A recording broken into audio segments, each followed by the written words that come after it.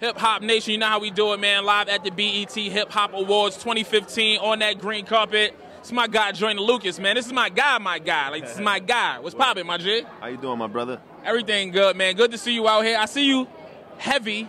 What is that? What is that?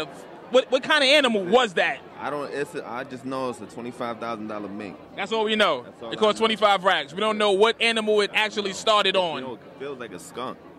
It don't smell like a skunk. It smell like money. Now, you are participating in the Cypher this year, man. Talk to me about when you got that call as an MC, and you know how monumental it is to touch down in that Cypher. Tell me what that feeling was like.